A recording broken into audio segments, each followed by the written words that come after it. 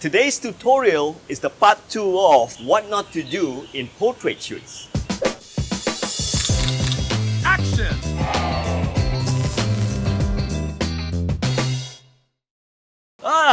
I killed you with the annoying tilts in the photo of the slideshow in this episode, didn't I? Don't tilt wrongly in portrait shoots. Well, let me share with you 2 of my favorite rules when it comes to tilting in portraits. Number 1, avoid putting your subjects with the body starting from this point or this point like this.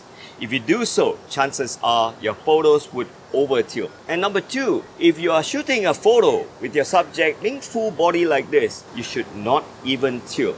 It will just look over tilted. And rule number 3 of tilts, if you show more of your subject's body in a portrait shoot, you should tilt less. The reason is because you're going to see the horizon more at the back. So this would work for a tighter shot where you can tilt more. Whereas when it comes to this shot, you should tilt less. In fact, I have a rule of thumb that can help photographers easily determine if they have over tilted in a photo shoot. We are dedicating a whole episode on the rule of tilts in photography coming to this channel soon. Or even better, if you can't wait, you should sign up our premium courses where we have lessons all about the rule of tilting. Complete. Well, you know what? I have a simpler rule. If you're not sure when to tilt, how much to tilt, then don't tilt. Because untilted photos can be tilted in post. Tilted photos will be very hard to untilt. Don't start your photo shoots immediately the moment you reach your shoot locations. Instead, walk around with your subject and together determine and agree on the spots that you both like. And the deeper you walk and the further you walk throughout the locations, you'll find out that those locations or spots are even nicer. So don't start shooting at the first few spots that you see. You move over there. No, not you. You are not you. You are you. You go there. That's right. All right. What's the power? 1/16. Why are you even 1/16? So what power you want? Guys, can we try getting one shot first? Can you just hold your pose? This is just the first shot. We are not... Oh. Okay. Guys, come on. Never start your shoots with complicated setups. Always start easy. That way you can pace the shot, ease everybody in and never complicate things. And that is how you should start every portrait shoots, no matter how experienced you are. You may be experienced, your subject isn't, or maybe your lighting assistants aren't. No. Look up a bit. Down. Okay, good. I like that. No. Right. Hang on. Oh yeah, up a bit. No. Yo, oh. Stop doing that. A photo shoot, a portrait shoot is already stressful enough for your subject. So with you bucking instruction and not smiling is really going to add on to the stress. So learn to always smile when you give instruction to your subjects. Be cheerful and the shoots will just turn out more positive and amazing. Smile. You, the photographer. Hands nearer to your cheek. Oh, just 2 cm. That's good. Right. Face turn out a little bit. Oh, no. Eye contact. Stop posing your subjects too much. That's a good one, Alicia. She's got a point. Look at it this way. When you have a model working for you, you should let her do her poses and then tweak from there. And even if you have clients hiring you, don't overwork them with the poses. There are more things than just poses that will make your portrait shoots look nice. Bad hand poses like this. If you want to put your hand up on a tree or pole, your hand shouldn't be too high. Lower this a little bit, Alicia. Right down to be lower than your eye. Nothing should be higher than the eyes. That's it. Have your hips closer to the tree.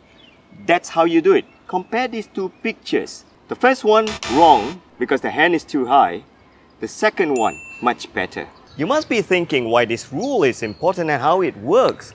Well, if you include the subject's hands, the subject would then look smaller because the hand is longer. But if you decide to crop off the hand and have the subject bigger, you notice that it looks incomplete and like the arms got lopped off and looks like Alicia is trying to steal something from the tree. Compare these 2 pictures and then look at this one now. Don't you think that this one looks more balanced and perfect? Wrong finger poses. Poses like this will make your fingers look stumpy and short. Instead, Alicia, show us better poses. Have your fingers extended, open and spread apart. That way your fingers would look longer and nicer. Chin down a little bit, that's nice. Pull your hand up a little. Oh, wrong poses on your feet. One of the most annoying things is posing your subjects wrongly on the feet. Pull your feet in a little bit. Feet should be flat down and pointed whenever you can. That's correct. Not too much, just out a little bit.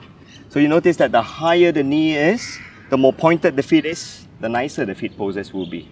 Wrong poses on legs and feet for your subject. If you look at this shot, you notice that Alicia extended her legs too much, and that way she couldn't put her feet down. And because of this, she had to lean forward, thus making her pose look kind of odd. To remedy this, all you need to do is to get your subject to retract her legs a little bit nearer to her body. That way, she can sit up straight, and at the same time, she can put her feet down.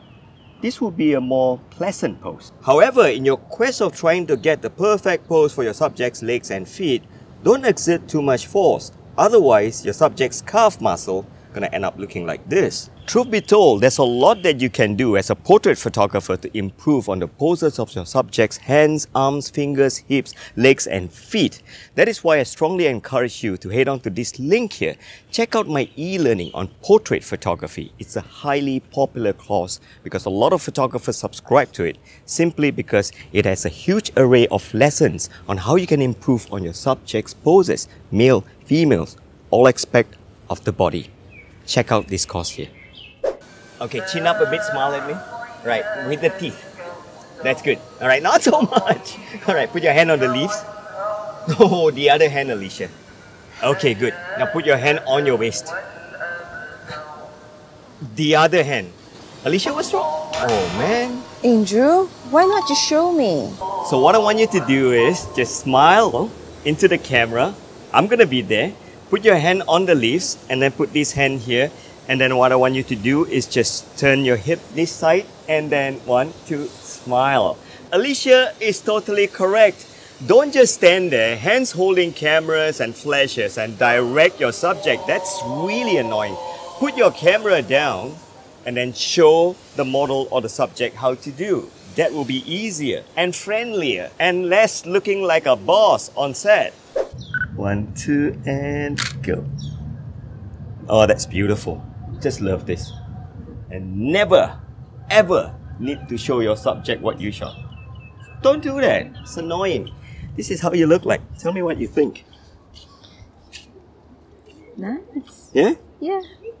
Nice, but why do you take 3 seconds to say nice? If your subject is taking more than 2 seconds to say nice, it's probably not nice. Let me show you. I'm just going to show you photos. Just be yourself and tell me when they're really nice. Huh?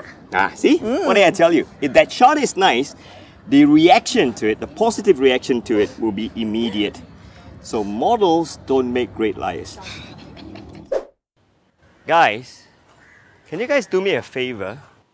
Having you guys standing here, not putting your heavy bags down, is really giving mental stress. I need to find you great locations. So Daryl, you got to like put your bags down. Don't give me that mental stress. Oh man. Top 10 things that drive photographers crazy in the coming episode. What did he mean? How? Nice ah? She's not even freaking paying attention. She's like touch here, touch there, scratch here, scratch there. Hello? You can cut the photo already actually. So That's what I was thinking, not to show photo. Who's working for who here? Sorry. I need to see these feet, so don't hide this here. Otherwise, you look like you don't have a feet. So you see, you always show these feet, but it's important to be just on top and pointed. And then again, your fingers need to be correct. You cannot do a wrong feet and a wrong finger. So again, fold it towards the camera. That's good. And don't expose your feet to me. Close it down and point it to the front. Like a ballet dancer. You got it. Turn your shoulder to me. That's called opening your shoulder. This is called closing your shoulder. Close your shoulder. That's called closing your shoulder. Open your shoulder. That's the term we're going to use.